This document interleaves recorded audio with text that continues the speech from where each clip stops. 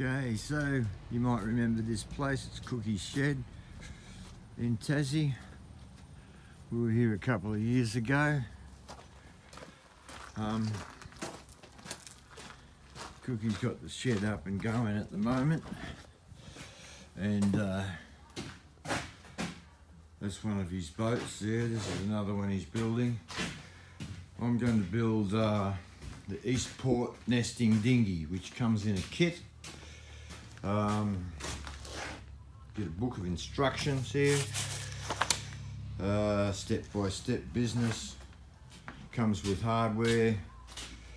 There's a big long box here that came in. So today the first part is I'm gluing up these doublers. So this will be interesting. It's not exactly ready to assemble. It's cut on the router, not on a laser like it said on the website, and it's got all the bridging, the tabbing still on there that needs to be sanded off, which I'm doing now. So this will be a step-by-step video. Clamping them down on the bench seems to be a bit easier without using a million clamps that we don't have. Okay, day 2 here in Cookie's Shed. We've got the bulkheads glued together with the doublers there. We've epoxied in the bolts for joining the two halves of the dinghy together, and now we're going to start assembling the hull. These are the pre-cut panels that have come along, and as you can see here, it's still got the tabbing on from the router, which I've got to come. There's another thing that seems to be an issue here is these doublers here. You can see it comes past the transom up here. It's in, this is where a fillet goes in. So the tip and these have to be cut off here. There's nothing on it. Cookie's going for it with the chisel now, after we've epoxied it on so it's not real flash. A bit of human pine here, look at this. 65mm thick. Nige from the marina dropped it off for Cookie yesterday. Right. So not much of a day yesterday, I only spent a couple of hours here, but she's starting to take shape. You can see this is the stitch and glue method here. This wire twists through there and it's tied under there. The bow of the transom in, that's just a bracing bulkhead for the time being. Here's the joining bulkhead with the clamps in it, ready to roll. So it's starting to take shape. Real heavy? No, it's not very heavy. No, as light as a feather. Hey, roll. Yep. Roll her over. What's my load?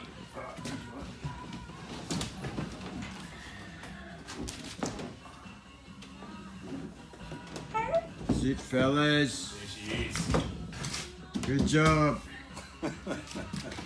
Rightio, so now we've got all the wires in, and I don't know if you can see it, but we've glued in between each wire. It's called tack gluing. You can see it over here, in between there and in between there, all over the boat. And this morning I'll take out all these wires that are holding the planks on, and I'll fillet all of these with a thicker mix of epoxy and let that go off, as well as do my washing.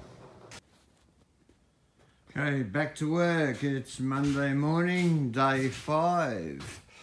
Of course, my days only consist of a few hours as the epoxy has to dry. As you can see, I've removed most of the wires here, and we've filled up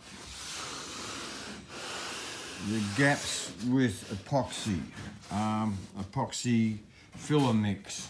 Now, it's a bit hard to get a good look at it. It's big fillet here because the bottom's going to have a glass laid over it.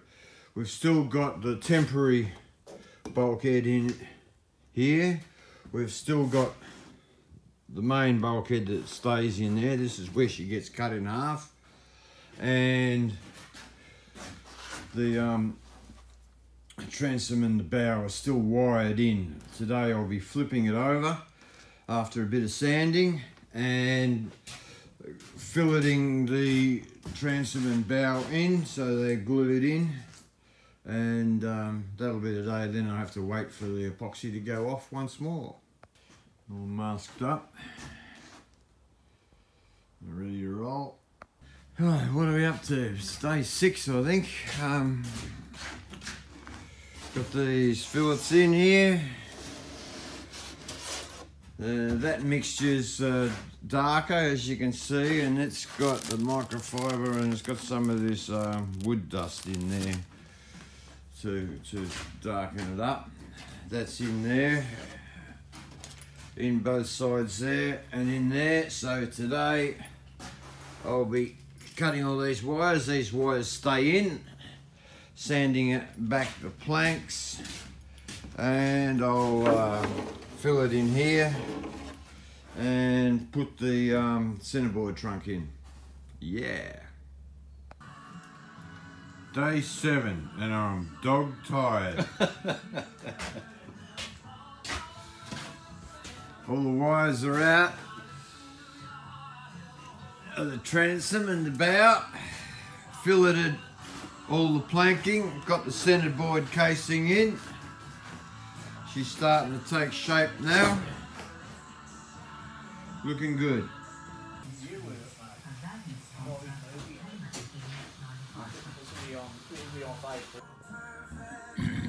All the inside's glassed up the first board. Give that a bit of a sand, flip it over, and we'll glass the bottom today. Day 8. Masked up, ready for the glass on the bottom. Yep, glass is on, wet it out. Just going to trim it off now.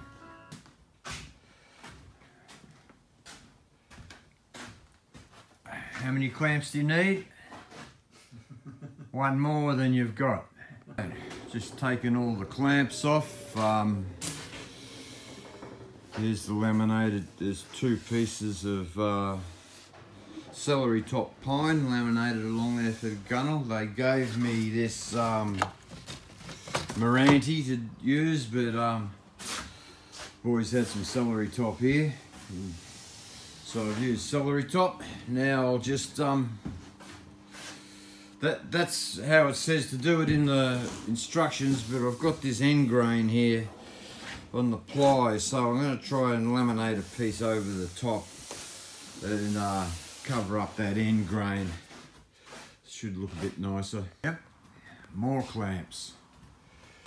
And just trying to laminate a piece of 1/8 inch along the top.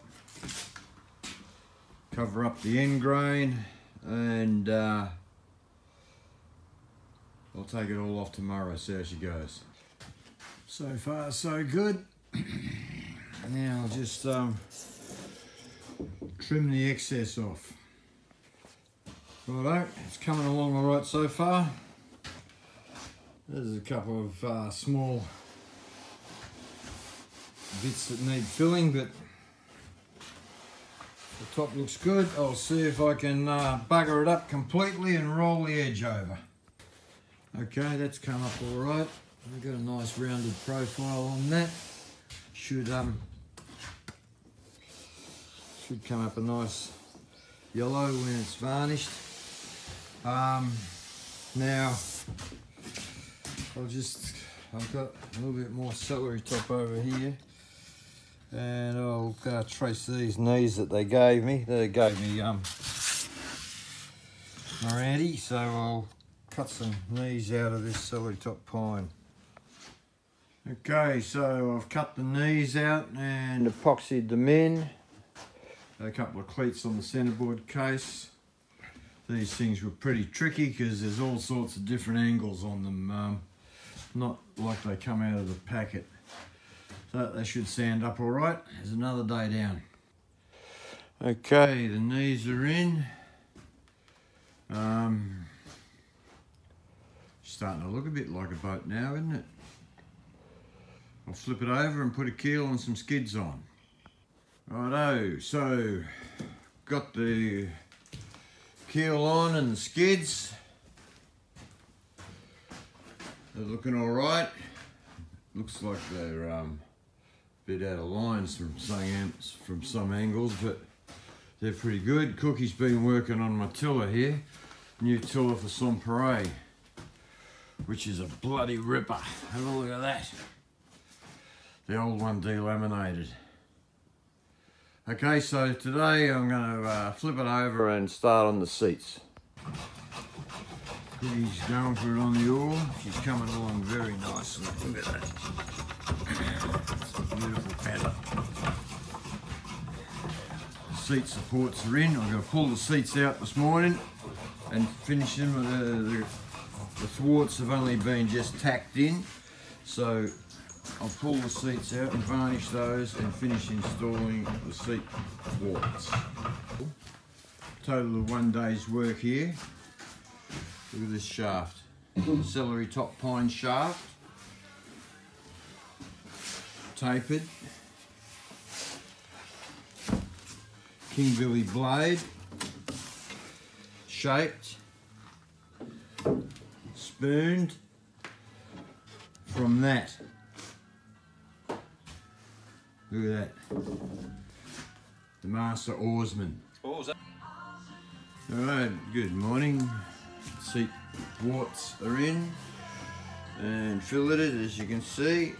We've glassed them in underneath with some tape so they're good and strong. Epoxied up the seats. I'll put them in. Just put them in temporary this morning and we'll cut her in half. Oh my God. Very well. Is that the right place, Rob? Oh no! Should have been here! Ah, shit! Oh, here we go. The final cut's about to happen. And the boat will be ready to take in half. Let's cut in half. Cut in half. Let's see if it worked. There she is, nested.